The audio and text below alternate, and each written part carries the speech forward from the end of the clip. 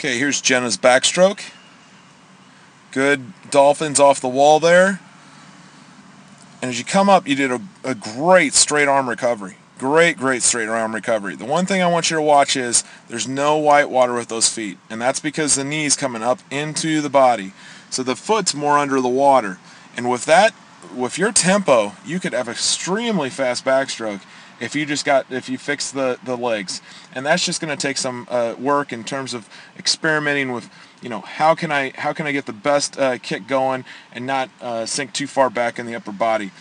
Head position's great, and the tempo, like I said, is excellent. So just make that little switch with the kick.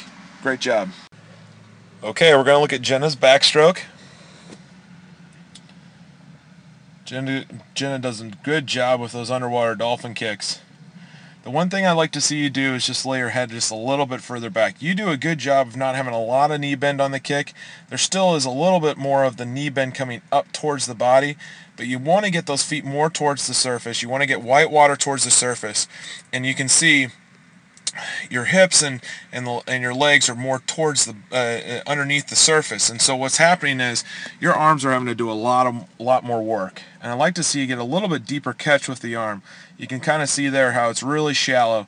So you get a deeper catch, because as you get into swimming more of a longer distance backstroke, like maybe a 200 backstroke, you're going to have a lot more harder time with a shallow catch and your legs kind of under the water, because your arms are going to have to do a lot of work.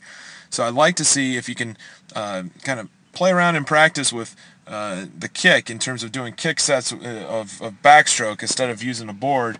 You can kind of start seeing, okay, if I raise my chin a little bit higher, lay back just a little bit more, can I get my feet up?